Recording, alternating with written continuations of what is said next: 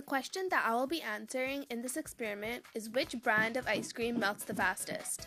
The materials that I will be using include 4 bowls, 4 brands of ice cream, and 4 labels. The brands of ice cream that I chose are Haagan-Dazs, Chapman's, Breyers, and lastly, Foremost Dairy.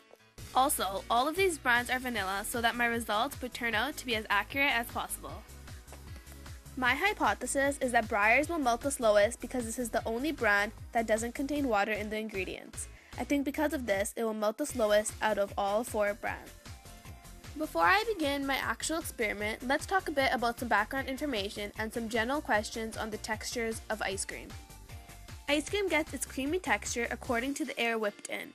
The less air that is whipped into the ice cream as it freezes, the creamier the texture will be. Also, because there is less air, it isn't as light as the others. Therefore, it will not melt as fast.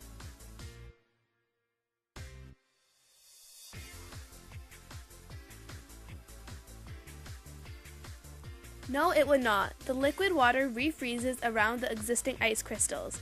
Over time, these ice crystals get bigger and bigger. Therefore, your ice cream will end up losing its creamy texture. So as you can see here, Haagan-Dazs is melting amazingly fast, but you can still see the scoop of ice cream. Next is Chapman. Then Foremost. And lastly, Breyers.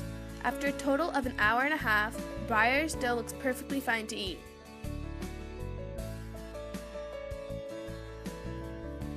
At this point, to show how thick the ice cream is, I am moving the bowls around so it is clear what is really happening.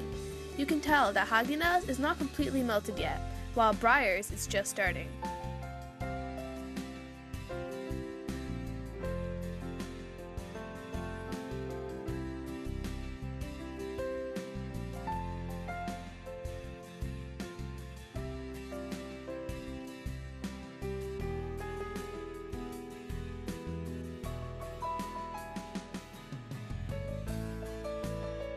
Haagan-Dazs has officially melted at 5 p.m.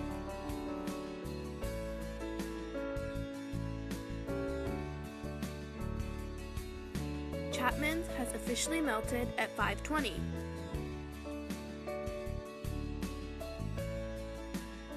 Foremost has officially melted at 6 p.m.